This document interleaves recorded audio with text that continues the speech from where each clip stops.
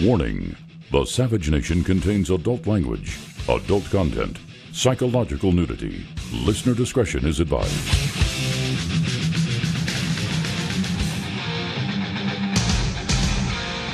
And now, America's most exciting radio talk show, The Savage Nation. Talk radio for the thinking person, home of borders, language, culture. And here he is, Michael Savage. For a religious leader to question a person's faith is disgraceful. I'm proud to be a Christian, and as president, I will not allow Christianity to be consistently attacked and weakened, unlike what is happening now with our current president. Okay? Believe me. No leader, especially a religious leader, should have the right to question another man's religion or faith.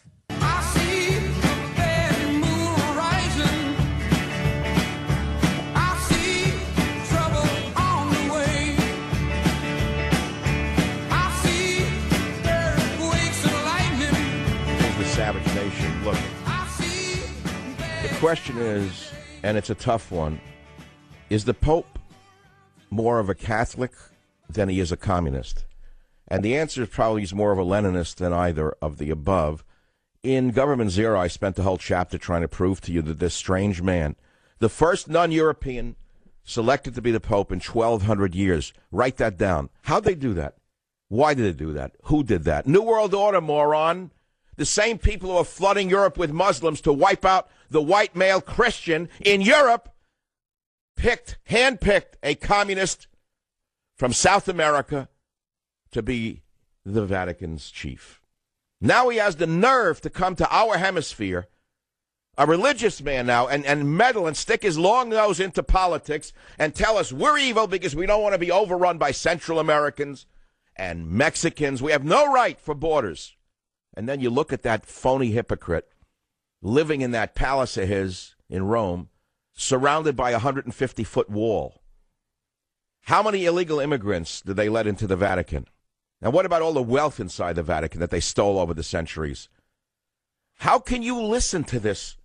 How can you listen to it when you have a phony in the White House who invites Black Lives Matter thugs, street radical thugs, bums who burnt the city down into the White House? It's the world upside down. The world is upside down. What can I say to you? You want me to talk about it? I'll be glad to. I'll be glad to talk about the upside down world created by those who pull the strings. For this Pope, this 78-year-old fool, I don't know, maybe he ate some food that had E. coli in it, and the E. coli crossed the blood-brain barrier, which is very unusual. Maybe the E. coli explains this Pope attacking a candidate who simply says he wants to establish our borders again in the United States of America. How dare he? How dare he? When they go back to the Vatican there with the 150-foot stone walls. Topic 2. Apple. Tim Cook. Arrest him now. Tim Cook thinks he's more powerful than God. What you don't understand about Apple, Google, Yahoo, Microsoft, and all of those companies is that collectively they're more powerful than any government on earth. If you take the assets of these companies, any one of them, by the way, the assets are stronger than our country. We are in deep debt because of the psycho in the White House who prints money. They don't have to print money. They just make products that people want, and they don't pay taxes. They don't pay their fair share of taxes. All they do is talk about it. So you got the undershirt-wearing, pimple-faced boy from Harvard worth $60 billion. He's telling you we should have open borders. His house is surrounded by bodyguards, Mr. Faiselberg. So you take Faiselberg, you take Tim Cook, you take Bill Gates and the others. They have more power than the U.S. government. So now they're on the side of the enemy. They're absolutely saying, you know what? Hey, privacy trumps security. Now, many of you are libertarians and you think that they're right. You're wrong. You're 100% wrong because of the following reason. First of all, the phone was owned by the terrorist, the Muslim terrorist company, not by the Muslim. It was not his private phone, and the company has given permission to access that phone. That's number one. Number two, and you haven't figured this out, I told it to you yesterday. Oh, yeah, I'm on the side of privacy. If you let him develop a key to get into Mr. Mahmoud's phone, they'll get into your phone. Schmendrick, think carefully. Think carefully, Schmendrick. If Apple can get in, and they're the only ones who can get into their phones, they've already gotten into your phone if they want to. So you'd rather have Apple have access to your phone than the FBI? Why? Why do you trust Tim Cook more than you trust Mr. Comey of the FBI? That's the only question there is. What, Tim Cook is going to defend you against Muslim murderers? What do they weaponize everyone at Google and at Apple? Everyone at Apple who works there has now a submachine gun and training in counterterrorism? I didn't know that. Maybe they're the new government. That's topic 2. Topic 3, the pillow was against the headboard. Again, they're clarifying now. They're clarifying about a pillow. Texas ranch owner clarifies Scalia comments. We discover the judge in bed, a pillow over his head, has been misconstrued as evidence that he was smothered to death at Cibolo Creek Ranch. The conspiracy's flames, see, it's a conspiracy now. It's not common sense that every homicide inspector in the world is asking the same question. Now, anyone who asks the question is a kook and a nut. The conspiracy's flames were further fanned by Donald Trump, the Republican presidential campaign's frontrunner, who matter-of-factly told the radio host Michael Savage they found the pillow on his face, which is a pretty unusual place to find a pillow. What else now? But that's not true. Poindexter, the hotel owner, told multiple media outlets on Tuesday Scalia had a pillow over his head, not over his face, as some have been saying. The pillow was against the headboard. So, in other words, he modified the story. Now they do the follow-up. The 79-year-old judge was in, here we go, poor health, history of heart trouble, high blood pressure, said the phony New York Times. Local officials said he died of heart failure. What officials? What officials? What are you talking about? What officials? They didn't even inspect the body. They just said he died already. No autopsy was ordered, however, and he was declared dead over the phone. So Savage and their legions of disbelievers will have to take the government at its word. That so far seems unlikely. No, I trust this government. I got to tell you, I trust Barack Obama more than I trust God himself. Because Barack Obama is such a just man that he would invite thugs who try to burn down Baltimore and Ferguson and kill police into the White House. That's why I trust him. Because he hates police. And I don't want to go down the road because you know what else I think about him. You just read my book, Government Zero, and you'll see the facts for yourself. Apple opposes order to help FBI unlock phone belonging to San Bernardino shooter. I say arrest CEO Tim Cook immediately. Slap handcuffs on him and indict him. For what? Contempt of court. They would, you know that they could indict you for contempt of court if you violated a court order. Do you know that? If a federal judge presented an order that you did not want to comply with, they could put handcuffs on you. Tim Cook is so arrogant that he thinks he's above the law. And I want to say something else about these tech giants who are so cozy with President Obama. This goes for Google. It goes for Facebook. It certainly goes for Microsoft and the others, and I'll name them in a minute. They must be investigated by the new Justice Department for antitrust violations. In my opinion, all of them are practicing and engaged in monopolistic practices, and by any fair measure, they should be broken up. They should be broken up because they're blocking competition. Can you name a competitor to Facebook? Is there one? I don't know of it. What does it have, 1% of the market share? That's called a monopoly. Can you name a competitor to Google? Name another search engine that's as big as Google, or even within the realm of Google. There is none. That's a monopoly. Name a company that provides the same services and products that Microsoft provides that is anywhere near it in size. Maybe there's another few companies that account for 1 or 2% of the market. That's called a monopoly. Any other government would break them up. They want to now play with our safety. I say bust them up.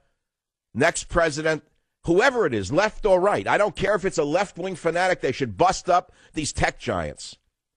They're way out of control and they're too powerful for our safety. Those are enough topics to choke a horse with. Now let's go for the rest of them on michaelsavage.com. If that's not enough for you, it's frightening what I just gave out here because I tell you the truth, it's a lot to talk about. And I know the people are interested in these things, but I don't know how much they can absorb. That's why just before the show, instead of reading the news, I was reading Hemmings Motor News. I was trying to get my mind off the world's problems. One of my hobbies is cars. Old cars, antique cars. So I look at prices of cars that some of which I own, what it's worth, what it's not worth, and why people collect them. Why is this such a big hobby in America? Why does every man over the age of 50 who has a little extra money have a hobby car? Ask yourself that question. Because I know the answer, because I've had one for years, or several of them for years. Because when you go under that hood, even if you're tinkering with a few things you know how to do, whether it's adjusting a hose or putting in a pipe or this and that, it's something you can do to get your mind off the evils of the world and the liars called politicians. I mean, what do you want me to do? Drink the Ted Cruz elixir? Step right up, Dick. Step right up to the wagon train. Here comes Ted Cruz with the Cruz elixir. Drink this elixir and it'll give you eternal health. The borders will be secure. No, no, no. Here comes the Rubio wagon. Drink the Rubio elixir. Step right up. Drink the Rubio elixir. It's better for your health than the Cruz elixir. I promise you eternal life. I promise you your arthritis will go away. Your rheumatism will go away. Your heart disease will go away. Your hair will grow. Your teeth will come back. It is good for pyorrhea. It is good for arthritis. Drink the Rubio elixir. No, no, drink the Cruz elixir. That's what is going on right now. Now, if you're really crazy, you can drink the Hillary elixir. She's going to save you here. A corrupt old woman like that whose eyes are falling out of her head. She's tripping on the stage. Go elect someone like her to the White House. You don't know who she is. A miracle. All of a sudden, a brand new Hillary emerged. She was reborn. A born-again Clinton. We had her for 8 years. She was running the country. 8 years she ran the country. What do you expect to happen? Something different? Or maybe you'd like the communist from New York who never ran a lemonade stand. A man who hates anyone with money. A man who hates anyone who has a crease in his suit. This is a man who hates anybody who has a press in his pants. Anyone whose teeth are straight, he hates. Anyone who can comb his hair without little chiggers falling out of his hair, he hates. He's an evil, horrible man, and he's surging in the polls. Do you know why? Well, you'll find out why very soon, because he's going to beat Hillary, and then what? You think the Democrat establishment's not going to give him a little visit to the ranch? He may get a visit to the Texas ranch for free, and a grifter like him will never say no. Don't worry, Bernie, we got a free charter, free jet. Really? No, really? Can I bring my wife? Yeah, bring your children. Well, I don't know where they are. Well, we'll try to find them. You can bring your wife and children for free on the jet. Get free room, free board, free soda, free drinks, anything you want, Bernie. Where is it? Well, it's in the middle of nowhere, out of Texas, near the burning bush. Does it come with pillows? Oh, yeah, we got extra pillows. Large, fluffy pillows that tend to fall over your face while you're sleeping, and then are rearranged in the morning. We have wonderful health care 300 miles away, Bernie. Hope you don't have any health conditions. If you'd like to go hunting, no, I hate guns. Well, don't worry about that. You don't have to go hunting because you'll be the hunted. Back in a minute.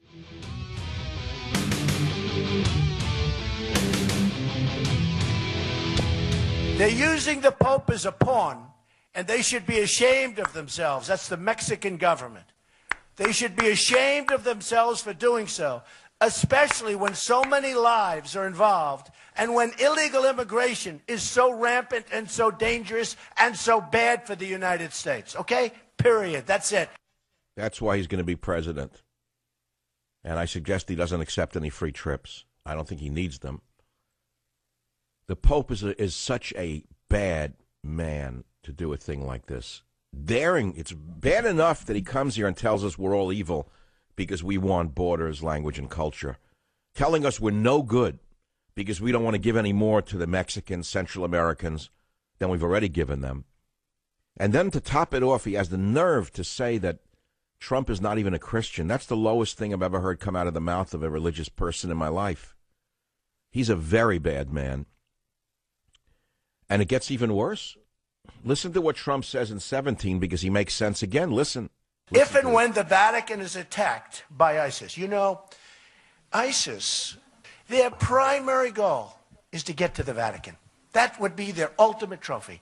They want to do what they did to all of these magnificent artifacts and all of the beautiful museums that they've totally destroyed all over the Middle East, right?